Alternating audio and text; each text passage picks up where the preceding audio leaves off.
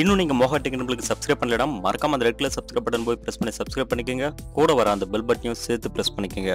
நம்மளுடைய latest updation எல்லாம் உங்களுக்கு உடனுக்குடன் கிடைச்சிரும். அது மட்டும் இல்லாம ஃப்ரெண்ட்ஸ் ஒரு சின்ன ரிக்வெஸ்ட், இந்த வீடியோக்களை பார்த்ததுக்கு அப்புறம் கீழ இருக்க அந்த லைக் பட்டனையும் பிரஸ் பண்ண மறந்துடாதீங்க. அடுத்தடுத்த வீடியோக்கள் பண்றதுக்கு எனக்கு அது கொஞ்சம் மோட்டிவேஷன் கொடுத்த மாதிரி இருக்கும். சரி வாங்க இன்னைக்கு வீடியோக்குள்ள போகலாம். உலகம் முழுவதும் பேசும் அனைத்து நல்ல உள்ளவர்களுக்கு வணக்கம். ஃப்ரெண்ட்ஸ் இன்னைக்கு நம்ம ஒரு முக்கியமான டாபிக் தான் பார்க்க போறோம். ஸோ அதான் பார்த்தீங்கன்னா நீங்க இமெயிலில் பர்மனெண்ட்டாக டெலிட் பண்ண வீடியோஸ் ஆகட்டும், அப்படிலாம் பார்த்தீங்கன்னா பர்மனெண்ட்டாக டெலிட் பண்ண ஏதாவது ஃபைல்ஸ் ஆகட்டும், எப்படி நம்ம ரெக்கவர் பண்ணுறது அப்படின்னு பற்றி தான் இன்றைக்கி வீடியோவில் பார்க்க போகிறோம். ஸோ இந்த வீடியோவை முதல்ல இருந்து கடைசி வரை மறக்காம பாருங்கள். இந்த வீடியோ உங்களுக்கு பிடிச்சிருந்தா இந்த வீடியோக்கு மறக்காம ஒரு லைக் கொடுங்க, உங்கள் நண்பர் கூட ஷேர் பண்ணுங்கள். அது கண்டிப்பாக இம்பார்ட்டன்ட் ஃபைலாக இருந்துச்சுன்னா அது எப்படி ரெக்கவர் பண்ணுறதுன்னு உங்களுக்கு கண்டிப்பாக தெரிஞ்சே ஆகணும். ஸோ அதுக்காக தான் இந்த வீடியோ. ஃபார் எக்ஸாம்பிள் இங்கே ஏதாவது ஒரு மெயில் நீங்கள் தெரியாமல் டெலிட் பண்ணிட்டீங்க அப்படின்னு சொன்னால் 30 நாளுக்குள்ளே நீங்கள் ட்ராஷில் இருக்கும் அந்த இமெயில். ஸோ அதுலேருந்து பார்த்தீங்கன்னா நீங்கள் ரெக்கவர் பண்ணிக்கலாம். ஃபார் எக்ஸாம்பிள் இப்போ ட்ராஷில் போய் பார்த்தா இப்போ நான் டெலிட் பண்ண இமெயில் இதில் இருக்கு இல்லையா.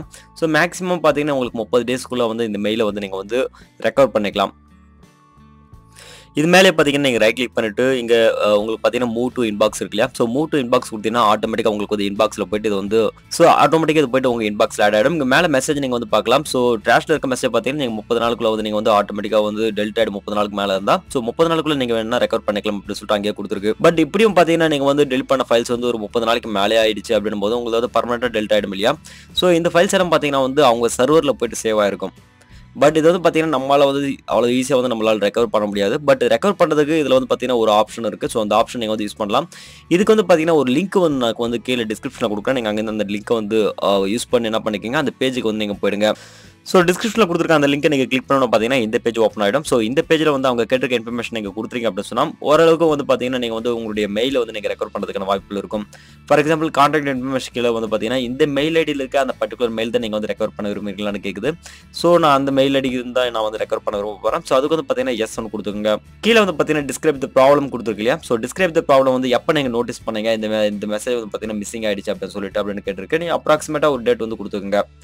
இன்னொரு முக்கியமான விஷயம் பார்த்தீங்கன்னா இதில் ஒரு வருடத்துக்குள்ள தான் பார்த்தீங்கன்னா நீங்கள் எந்த ஒரு மெயிலாக இருந்தாலும் நீங்கள் ரெக்கவர் பண்ணிக்கலாம். பட் அதுக்கு மேலே போச்சுன்னா ரெக்கவர் பண்ணுறது முடியாத காரியம். ஸோ ட்ராஷ்லேருந்து பார்த்தீங்கன்னா 30 நாளுக்குள்ள, இதுலேருந்து பார்த்தீங்கன்னா நீங்கள் மேக்ஸிமம் 1 இயருக்குள்ளே நீங்கள் ரெக்கவர் பண்ணணும். அப்படிலாம் பார்த்தீங்கன்னா நீங்கள் பர்மனெண்ட்டாக ரெக்கவர் பண்ணவே முடியாது. உங்களுக்கு கீழே டிஸ்கிரிப்ஷன் கேட்குது ஸ்டெப் 2 ரீப்ரொடியூஸ். ஸோ உங்களுடைய அந்த மெயில் டெலிட் ஆயிடுச்சு இல்லையா. ஸோ அந்த மெயில் சம்மந்தப்பட்ட விஷயங்கள் ஏதாவது இருந்துச்சுன்னா இங்கே உங்களுக்கு கொஸ்டின் கேட்குது. ஸோ அது ரிலேட்டடாக ஏதாவது இருந்தால் நீங்கள் டைப் பண்ணிக்கங்க. டைப் பண்ணிட்டு பிறகு நீங்கள் சப்மிட் அப்படின்னு கொடுத்துட்டீங்கன்னா போதும்.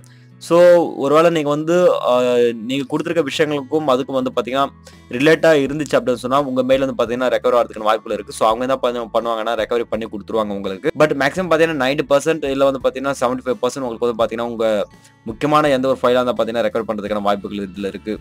ஸோ நீங்கள் பார்த்தீங்கன்னா ஒரு வருடத்துக்குள்ளே டெலிட் ஆகிடுச்சுன்னா பர்மனெண்ட்டாக நீங்கள் இப்படி பார்த்தீங்கன்னா ஈஸியாக நீங்கள் ரெக்கவர் பண்ணிக்கலாம். பட் ஈஸியானு சொல்ல முடியாது, இதுவும் கொஞ்சம் கஷ்டமான ஒரு விஷயம் தான். அவங்க ரிவ்யூக்கு போயிட்டு ஸோ அவங்க கரெக்டாக இருக்கும் பட்சத்தில் அவங்க உங்களுக்கு ரெக்கவர் பண்ணி கொடுப்பாங்க. ஸோ இந்த இன்ஃபர்மேஷன் பார்த்தீங்கன்னா நிறைய பேருக்கு தெரியாது. ஸோ இந்த இன்ஃபர்மேஷன் உங்கள் நண்பருக்கும் ஷேர் பண்ணுங்கள். ஸோ ஃப்ரெண்ட்ஸ் இந்த வீடியோ உங்களுக்கு பிடிச்சிருக்கும்னு நினைக்கிறேன். ஸோ இந்த வீடியோ உங்களுக்கு யூஸ்ஃபுல்லாக இருந்துச்சுன்னா உங்கள் நண்பர்களும் ஷேர் பண்ணுங்க. ஸோ இந்த வீடியோ பிடிச்சிருந்தாலும் கீழே மறக்காம லைக் பண்ணுங்க, உங்கள் நண்பர்களும் ஷேர் பண்ணுங்க. இன்னும் நம்மளுடைய சேனலுக்கு நீங்கள் சப்ஸ்கிரைப் பண்ணலாம், மறக்காம போய் சப்ஸ்கிரைப் பண்ணுங்க. எதுக்கு சொல்றேன், நம்ம டெக்னாலஜி சம்பந்த நிறைய வீடியோஸ் உங்களுக்கு நான் கொண்டு வரப்பேன். இதே மாதிரி நான் அடுத்த டெக்னாலஜி சம்பந்த புதிய வீடியோக்களை சந்திக்கிறேன். அதுவரை உங்களுக்கு இருப்பது நான்கு நன்றி, வணக்கம்.